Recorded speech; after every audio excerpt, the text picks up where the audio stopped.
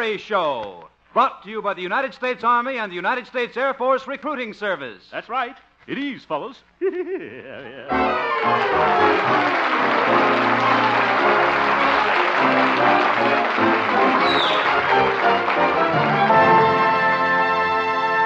General Hoyt S. Vandenberg, Chief of Staff of your United States Air Force, said in a recent magazine article, "Air power alone does not guarantee America's security, but I believe it best exploits the nation's greatest asset, our technological skill."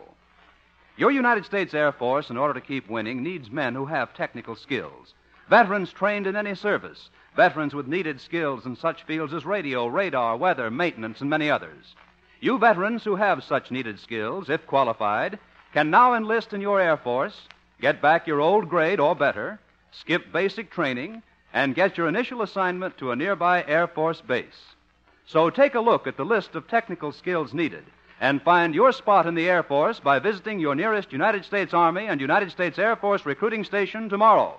You'll be glad you did, because your Air Force is a great outfit, one you'll be proud to serve in.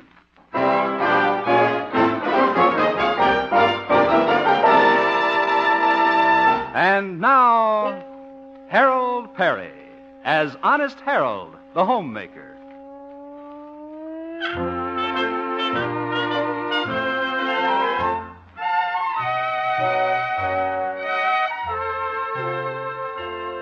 Once upon a time, there lived an awfully nice fellow named Honest Harold. That's me. And he had a sweetheart named Florabelle Breckenridge. Pretty. One day, Florabelle moved to the neighboring town of Charleville, where she became engaged to Willis, a big grain merchant. Oh, he was bigger than that. Last week, she came back to Melrose Springs on a visit, and who did she run into but Honest Harold? That's me again.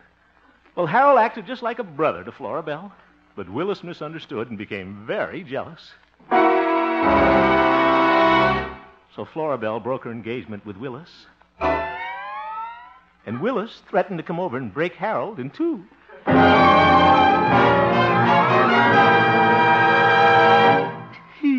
Sounds bad, doesn't it?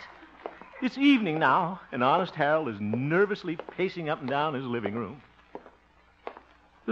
wearing out Mother's Congolium. I wonder when Willis is coming. For all I know, he might be in town right now, lurking around outside. He could come in the back door, hide behind the laundry tubs, then sneak up behind me and... Hello, Harold. Oh, it's you, Mother. Why, what's the matter, son? Nothing. You seem a little nervous tonight. Nervous? Not at all. Why do you keep looking out the window, Harold? Are you expecting someone? Well, a fella might pay me a little visit. Maybe he won't be able to find the house. Shall I turn on the porch light? No, Mother. I mean, you find it all right, I'm afraid. Well, I've finished the dishes. I think I'll sit down and read a while. Oh, still reading that same book, Mother? Crochet Your Way to Happiness? No, I finished that. Oh. I'm reading a murder mystery magazine. A murder mystery magazine? Yes. I got it at the drugstore yesterday. Uh-huh. The story I'm reading is about a rejected suitor. He murders the man who stole his sweetheart. Zoink. It's called My Body Lies Over the Highway. I don't know how they think of those titles. I do. But it's very exciting. Would you like to hear a little of it, Harold? Well, It was a dark, moonless night, and Fenwick, he was the rejected suitor, Harold. Oh, yeah. Fenwick stalked his prey relentlessly. Mother. He was determined to kill the man who had stolen his loved one, a man who was known as Archibald. Archibald could be me. Archibald awaited the killer's coming fearfully, trembling. And the only sound in his room was the ticking of the clock. Tick, tock, tick, tock. Sounds like Mother needs winding. Suddenly, Archibald heard a noise. Oop. And then his door opened slowly, slowly, slowly. And there he stood. Who, Mother? Well, I don't know. It says continued next week. Oh. Oh, my goodness. I guess we'll just have to wait. The magazine will be out around next Wednesday. I hope I'm still around next Wednesday.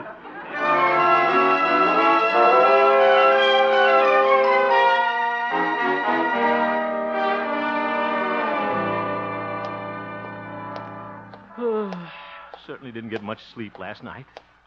Well, things don't seem so bad in the daytime, though. After all, why should I be scared of Willis? Let him come. I can take care of myself. I'll look him right in the eye and say... Hello, Harold. Oh, Doc, what's the idea of sneaking up on me like that, you old horse doctor? Oh, sorry, Harold. I'm wearing my surgical sneakers today. Guess you're pretty nervous these days. What? It must be awful to walk down the street and never know when sudden death will strike. Doc, please. Figure speech, Harold. Matter of fact, you don't have to be afraid of Willis. You can be ready for him if you just take my advice. Oh, what's that? Just answer this ad, Harold. I cut it out of a magazine last night. Let me see. Men and women learn jujitsu by mail. Oh, my goodness. Well, it comes in very handy, Harold. See what it says? Learn to disarm burglars, surprise bullies with your strength, protect yourself against mashers at the movies. Mashers at the movies. And the course only takes 8 weeks, Harold. Well, that's wonderful. I can study it in the ambulance coming home. Thank you very much, Doc. That's all right, Harold. When you're in trouble, you can always count on Doc Yancey. Yeah, for more trouble. Yes, sir, he's Johnny on the spot when you need him. All right, Doc. When you're lost on the desert without water, who comes riding to the rescue on a camel? Rudolph Valentino. Huh? I'll see you on the desert, Rudy. Wear your surgical sneakers so I'll know you. Yeah, you'll be sorry, Hal.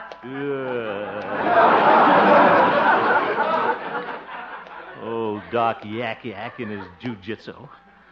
I wonder when Willis is going to show up. This is getting to be a war of nerves. Wish I could declare myself an open city. Better stay away from Florabelle till we get this thing settled. Maybe if I can just see Willis alone, we can arbitrate this thing. Oh, Tootsie Roll! Ye gods, it's Florabelle. I better get out of here. She's right on my heels. Harold, wait for me! She's gaining on me. Out of breath already. Have to cut out those banana splits. I can just make it to the YMCA.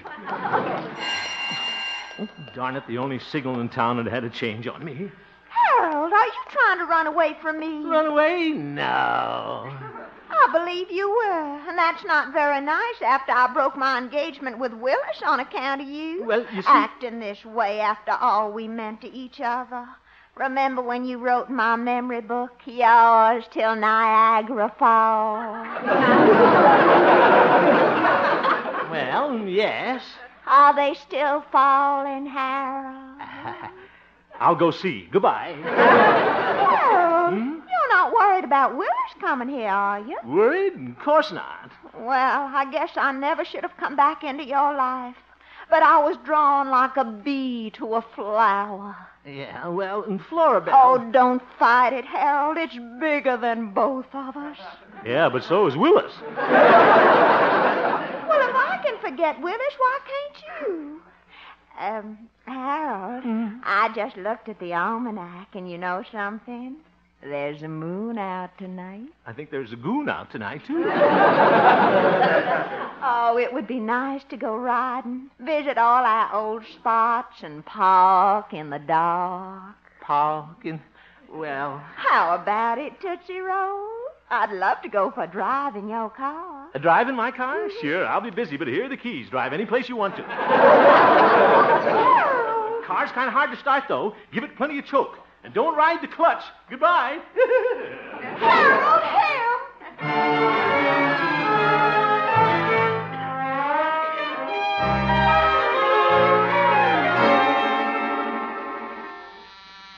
Good morning, Station KHJP. I'll connect you. Oh, good morning, Harold. Good morning, Gloria.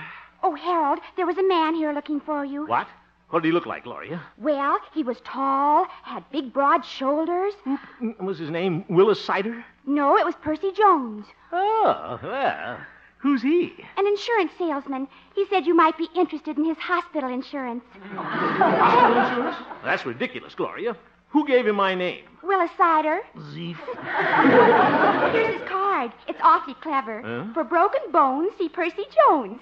Gloria, you're making that up. No, I'm not. And he left this booklet for you. Huh? How to be happy though hospitalized. She didn't make that up. See you later, Gloria. I'll be in my office. Imagine that Willis sending that insurance man to see me. Suppose he thinks that'll intimidate me. Well, it does a little.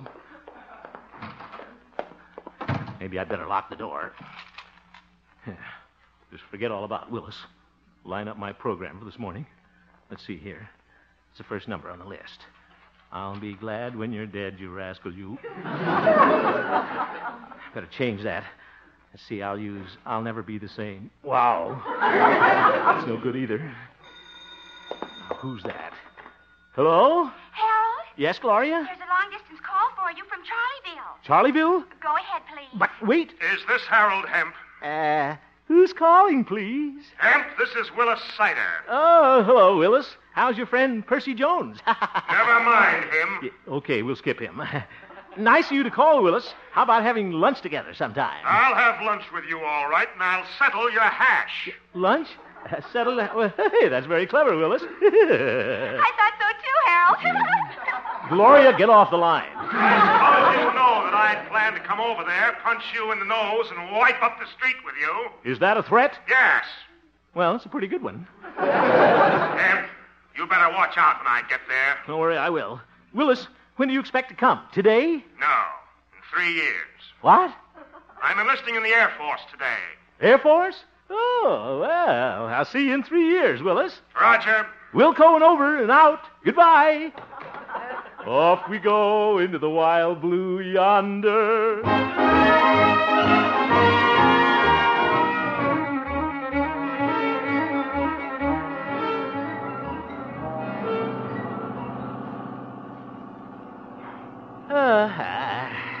Are you comfy, Florabelle? Mm-hmm. I could ride like this forever. Well, I'm afraid this 36 Essex won't last that long. Yeah, this is fun, Florabelle. Just like old times. Driving with one arm round you, you shifting gears. Yes. Harold, Huh? maybe we ought to stop a while and give the car a rest. Good idea. Yeah, Essie has been a little run down lately. Been coughing a lot in the morning. Oh, look where we stopped, Harold. Right in back of our old high school. Yeah, and the same old crickets. What's that wonderful perfume in the air? Winter blooming jasmine? No, that's oil of wintergreen. We're parked behind the gymnasium. Harold, I'm afraid I misjudged you. What? Well, this morning I thought you were afraid to see me on account of Willis. Afraid? No. As a matter of fact, I think little old Willis is a pretty nice fellow. Oh, I'm glad. He just called me this evening and told me about enlisting in the Air Force. Oh, he did? He felt awful bad. They wouldn't take him. Wouldn't take him? No, poor man. He couldn't pass the physical. Oh, well, what am I worried about? He's probably a physical wreck. They said they couldn't use him in the Air Force. Oh. He was too big. Oh? And Willis told me to tell you he'd see you tomorrow. Zoink. Harold, where are you going? I'm going home and call Percy Jones about his happy hospitalization.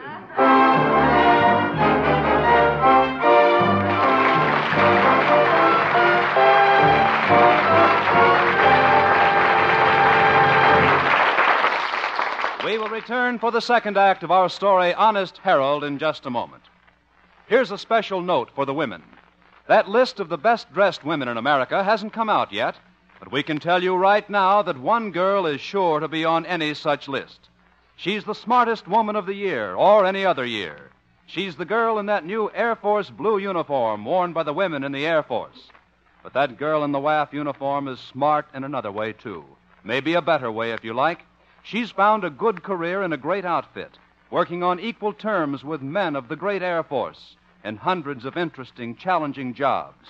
She's found a service in which the way is open to the top by means of officer candidate schools that produce smart WAF officers. What's more, many girls with college degrees are coming into the WAF to go directly to officer candidate school and win commissions. Another way of being smart. How about you? Can you qualify? If you're between 18 and 34, ask your nearest United States Army and United States Air Force recruiting station for the details tomorrow. And now back to Harold Peary as Honest Harold, the homemaker.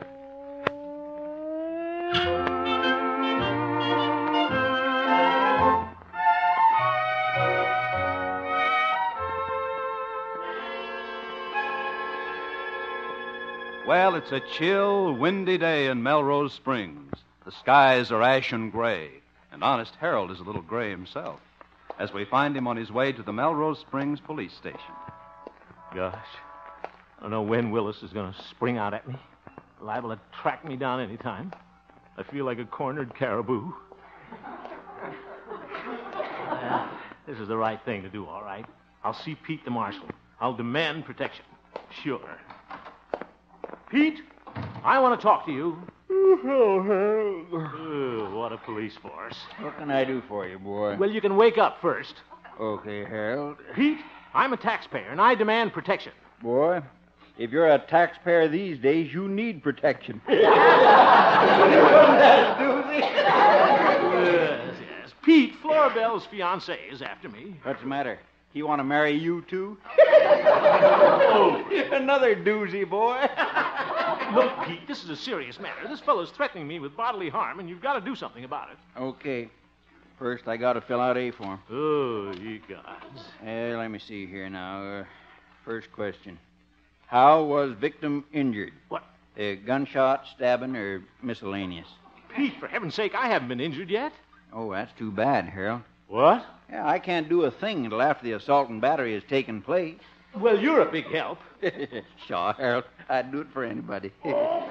I'm wasting my time here. I'm going Keep your macking on, boy. I just got an idea. What's that? What you need is a bodyguard. You said it. And I got just the man for you. Oh? Nephew of mine got in town last night. Look, Pete, I don't want any of your sleeping relatives. I want somebody big and tough. Harold. He's from Texas. Oh? He is?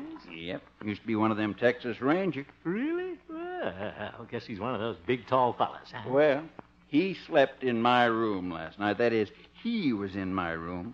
His feet was out on the screen porch. Hey, sounds like just the thing.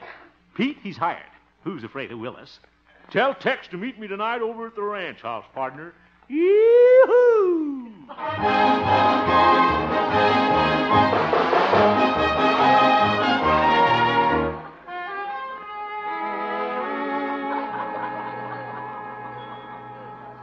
Oh, speak to me of love and say what I'm a-longing to hear. That I'll have a wonderful time with Florabelle tonight, dancing at the Antler Hotel in the Moose Room. I won't have to worry about a thing with Pete's nephew guarding me. He's from Texas. He ought to feel at home in the Moose Room. Yeah, I guess that's my Texas Ranger now. Yeah, let's have a look at this big, tough hombre. Good evening, sir. Oh, my goodness. Are you Pete's nephew? Yes, sir. My name is Virgil. Uncle Pete said you wanted a bodyguard. I am he.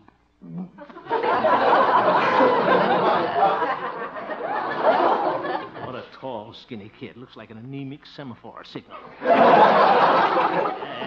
Come in, Virgil. Thank you, sir. Ouch. Shucks, I bumped my head again. Eyes open. Yeah. Sit down, Virgil. Thank you, sir. Sits down in sections.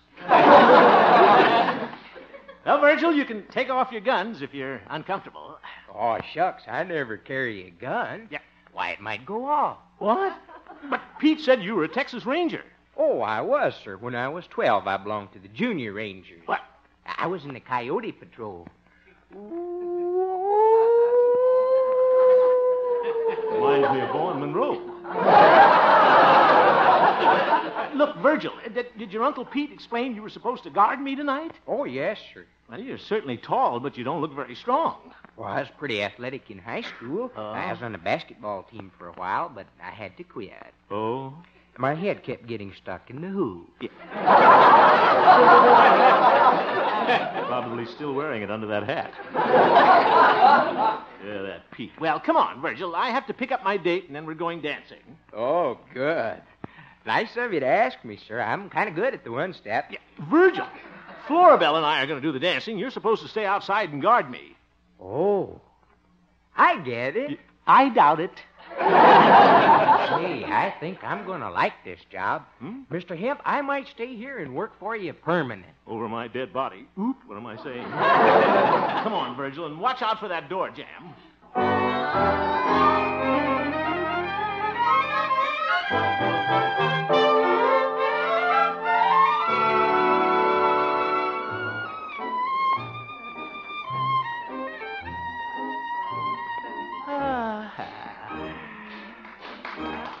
Oh, isn't this nice, Harold? Yeah, nice.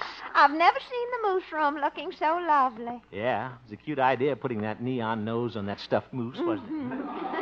And it's so cozy here in this little booth, just the two of us. Yeah, hope it stays the two of us. Oh, you don't have to worry. Willis will never get past Virgil. He won't have to go past him. He can walk right under his legs. Besides, it's getting late. Looks like Willis won't come at all. Yeah, maybe you're right. You know, Harold, you've hardly looked at me all evening. It's not very flattering. Well, you do look awfully pretty in your off-the-shoulder taffeta.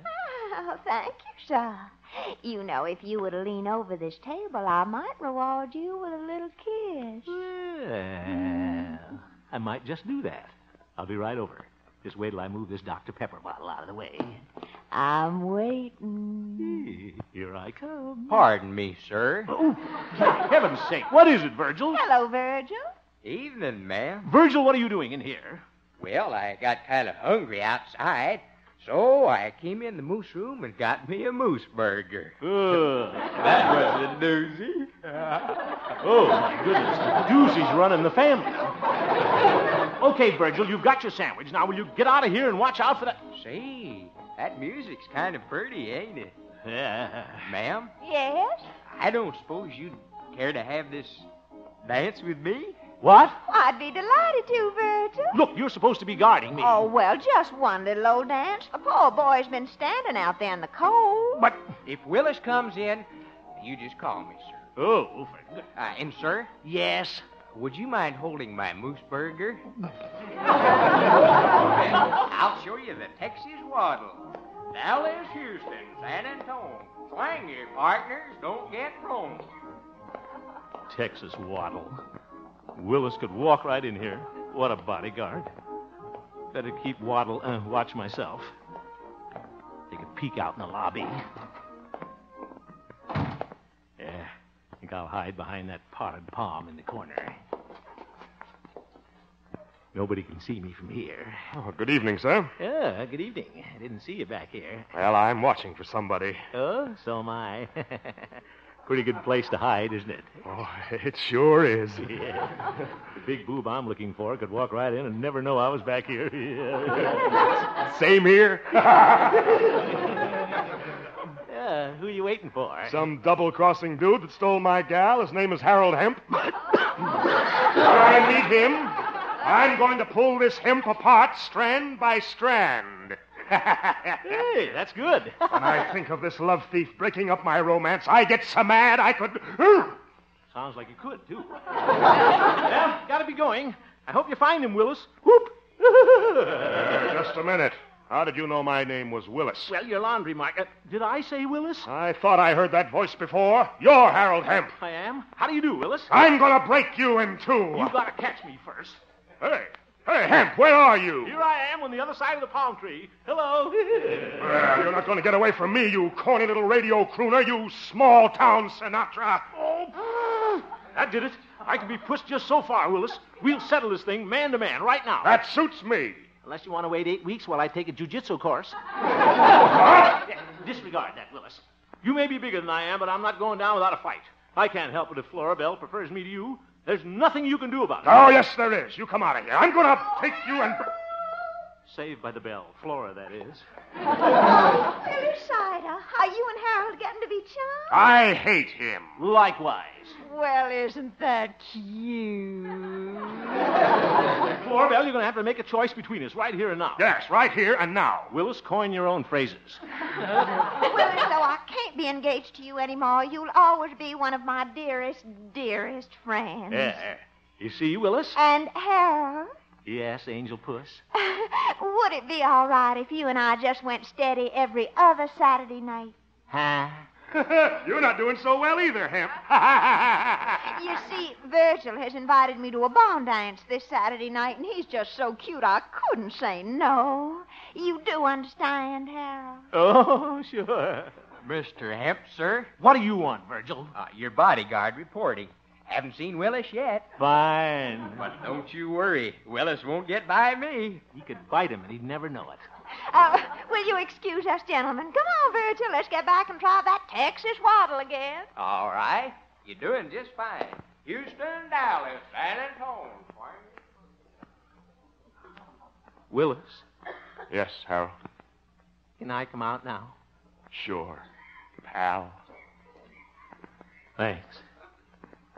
Flora Belle's a wonderful girl, but a little fickle. Yeah. Wonderful girl, but a little fickle.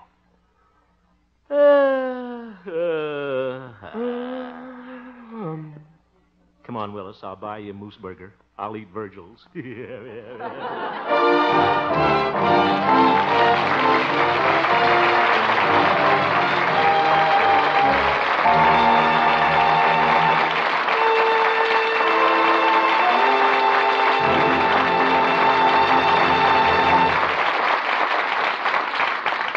General Hoyt S. Vandenberg, Chief of Staff of your United States Air Force, recently had this to say about the mission of the Air Force. I quote, "The overriding purpose of every plane, whether it is a bomber or a fighter, is to win the air battle on which final victory is predicated." Let's think about that for a moment. That sentence means, above all, that your United States Air Force needs only the best qualified young men, men with the skills necessary to keep your Air Force winning. That's why it isn't easy to qualify for your modern United States Air Force. That's why your Air Force is now making a special offer to the trained veterans of any service who've proved that they can qualify as men of skill and courage. If you're a veteran, trained in a needed specialist skill, you can, if qualified, enlist in the Air Force, get your old grade back, or better, skip basic training, and get your initial assignment to a nearby Air Force base.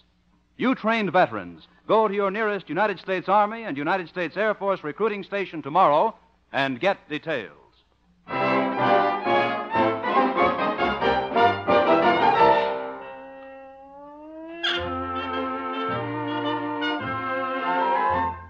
You have just heard the Harold Peary Show, Honest Harold. Yeah, that's me. The supporting players tonight included Jane Morgan, As Mother Hemp, Parley Bayer, as Pete the Marshal, Shirley Mitchell, as Flora Belle, Life Erickson, as Willis, Bob Easton, as Virgil. and featured Gloria Holliday as Gloria and Joseph Kearns as Old Doc Yak Yak. Yes, yes. Norman McDonald directed, and the music was composed and conducted by Jack Meakin. Yasha. The Honest Harold, created by Harold Peary, was written by Gene Stone, Jack Robinson, and Dick Powell. Hey, that's an important name.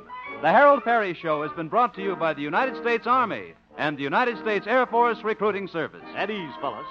Visit your nearest recruiting station tomorrow. Bob Lamont speaking.